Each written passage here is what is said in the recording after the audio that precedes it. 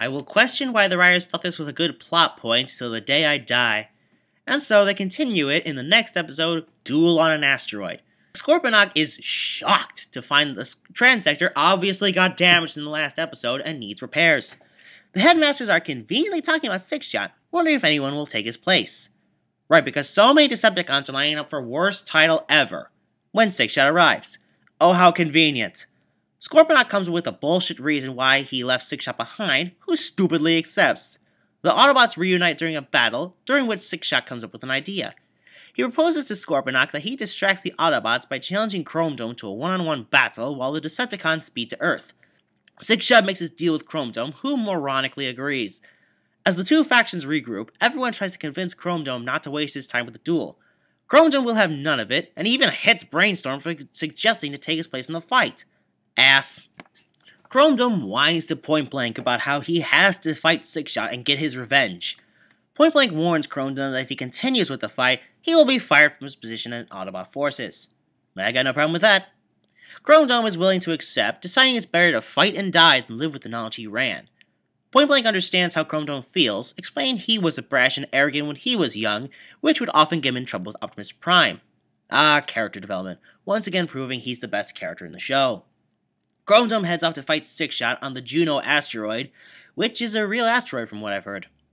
When Six-Shot heads off, Scorponok orders the Duocons to put a bomb on Juno to kill Six-Shot. Why is he doing this? He has no reason to double-cross Six-Shot unless he literally wants Six-Shot to murder him. When they see the Decepticons fly off, Cerebros has this reaction.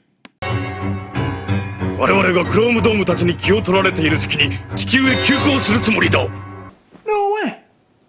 Six-Shot's challenge was a distraction? Something that was blatantly obvious! It seems pretty pathetic that they fell for a trick Megatron used back in Season 1 in the American show. I assume the Autobots wouldn't fall for the exact same trick twice, though admittedly the Headmasters were hiding on Master and the Target Masters were fighting across the galaxy at the time. Daniel gets his exosuit and heads out to Juno to stop Chrome Dome and Six-Shot's fight, still under the impression that Six-Shot is his friend. Wheelie begs Cerebros to go rescue him, again, and despite realizing Scorponok is now closer to Earth than before, is about to go after him. Jesus, this guy has no priorities. Point Blank, being the only one on board Maximus that has a brain, decides to go and retrieve Daniel while the others head to Earth. On Juno, Chrome Dome and Six-Shot fight. It goes just about as well as you expect. I gotta admit, it's very satisfying to see Chrome Dome get his ass kicked. Before Six-Shot can put Chrome Dome out of my misery, Daniel arrives. Six-Shot tells Daniel to fuck off, but Daniel refuses.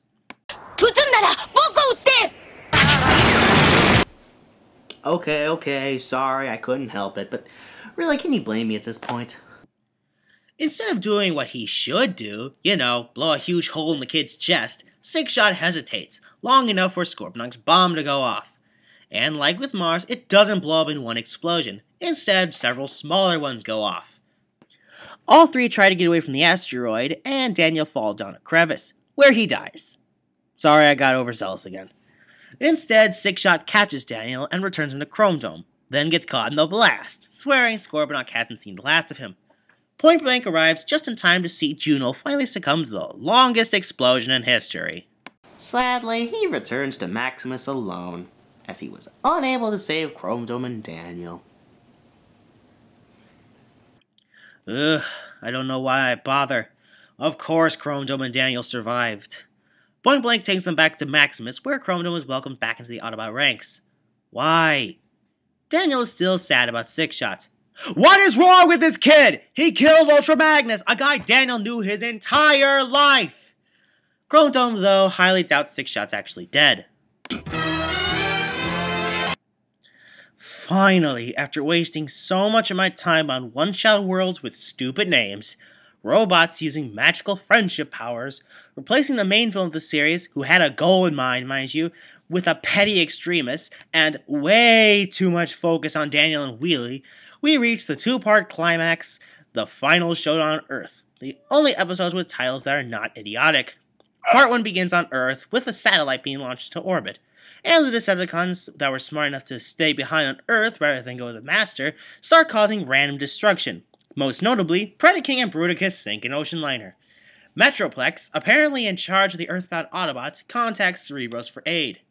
Because after all, it's not like there are like 50 other Autobots that could deal with this. I mean, for crying out loud, Metroplex is a city bot. He could probably handle the entire Decepticon armada by himself. Metroplex reports that in addition to thousands of deaths, yeah, they don't say who, they don't even care anymore, a tower is forming in Australia's capital of Canberra. I'm pretty sure the capital of Australia is Sydney, but whatever.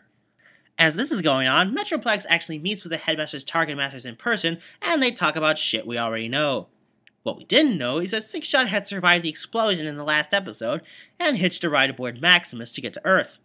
While the Target Masters go investigate a second tower appearing in South America, no real idea where it is, just South America, RC gets word that Spike and Carly were on a plane that was forced to make an emergency landing in the Andes Mountains.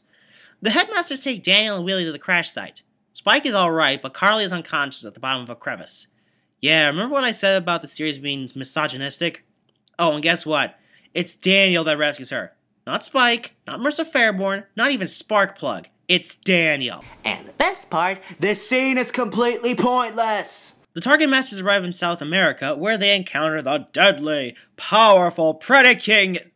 What was that? I realize the Target Masters are supposed to have overly powerful guns, but this is Predaking, the strongest of all the Jessalts. The tower begins to emit energy, as does the one in Australia. Meanwhile, Six-Shot runs to Bruticus, Wingspan, and Pounce, who are unaware of the fact Scorponok double-crossed him. Bruticus is shoved aside, like all combiners have been at this point.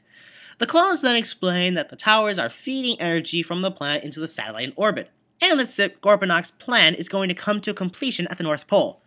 Six-Shot then does this.